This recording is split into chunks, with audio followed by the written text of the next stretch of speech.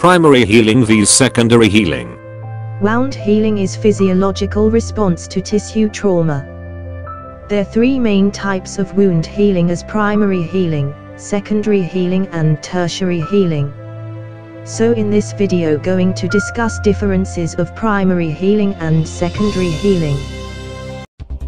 Different number 1, wound type. Primary healing can see after clean incised wound, but secondary healing can see wound with extensive tissue lost. Different number 2, rate of heal. Primary healing process always rapid than secondary healing process. Different number 3, manner of healing. More epithelial regeneration than fibrosis can see in primary healing, but in secondary healing heal more with fibrosis. Different number 4, scar tissue.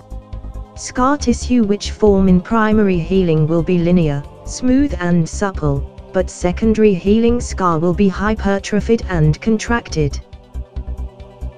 Different number 5, infection. Primary healing process generally uninfected, but secondary healing may be infected. Different number 6, margins. Primary healing process margins always surgically clean, but secondary healing process margins irregular. Different number 7, healing period. Primary healing process healing period always shorter than secondary healing.